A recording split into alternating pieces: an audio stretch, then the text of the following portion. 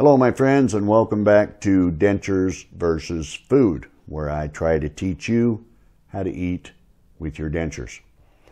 Now I am sorry to say that I have not been able to make a video because all the fast food places are closed except for the drive-up windows. And when I go to one of those places, there's just a line around the block. I'm not going to wait an hour or an hour and a half to get a burger to do a video.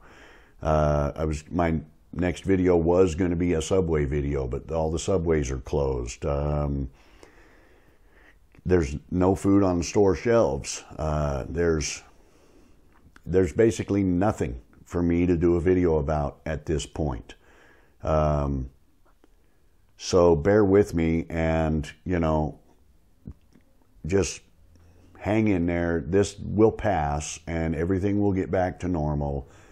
I thought, well, I'll just go to the store and get some pretzels and I'll do a video of how to bite through pretzels and practice biting through pretzels. There's no pretzels.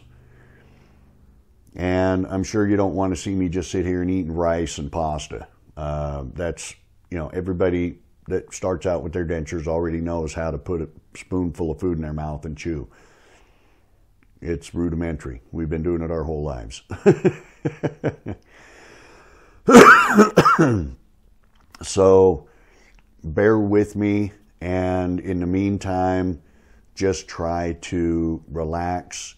Don't panic. Don't get crazy. Don't freak out. Just try to relax. And scientists have told us, wash your hands. Don't touch your face. Even if you're coughing, don't touch your face with your hand. You can cough without touching your face with your hand. And when you cough, wash your hands again, because, it's just good hygiene. Anyway, there's